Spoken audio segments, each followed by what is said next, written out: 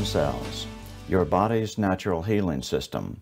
You get a cut on your finger, the next day it heals up. How does that happen? By age 65, you've lost 90% of your output of adult stem cells. But now you may be able to boost stem cell levels naturally within 1 hour by 30% with a new plant-based capsule. Everyone's chemistry is different, but for many, this produces a variety of benefits to reduce the effects of aging. Beth and I take this every day. It's even worked on Beth's 90-year-old mom.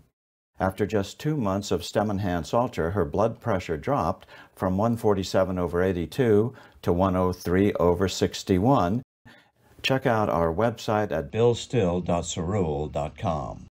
Good afternoon. I'm still reporting on the potential end of the coup.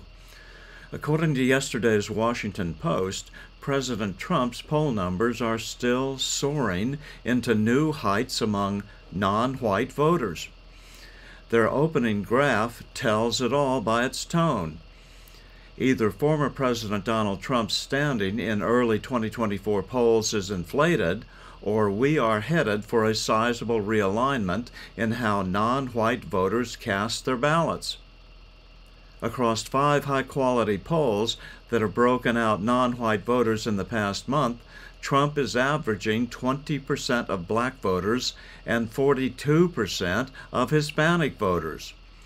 Both numbers, and especially that for black voters, could set modern-day records for a Republican in a presidential election. Well, duh. Yup, people are finally getting it. The Desperado party is flooding the country with cheap labor, and guess what group is hit hardest? Hispanics are traditionally Christians, Catholics, and know better than most that wokeness is purely a disguised form of madness, being involuntarily imposed on the land of the free and the home of the brave to sow confusion. Traditional polling wisdom has been that if Trump polls at 15%, the Desperado party is toast. But these new polling numbers for Hispanics are more than twice that high. Hispanic voters have been trending Republican for several recent elections, but over the past 50 years, the GOP has never gotten more than 37% of them.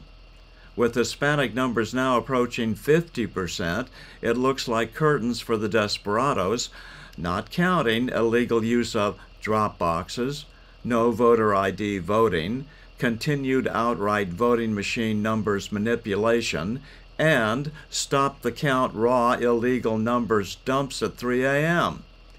Yeah, practically no one over the past 3 years has been prosecuted for any of this. So what's the deterrent preventing it from happening again and again? There is none. Still, it's just another piece of good news, and we are still 14 months out. The thing I really don't believe is that Trump is neck and neck with the big man.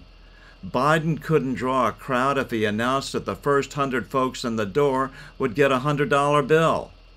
Every single one of Trump's events are still bringing in unprecedented swarms of MAGAs chanting USA, USA, USA in numbers measured in the tens of thousands per event. There's never been anything like Trump's ability to draw crowds in American history.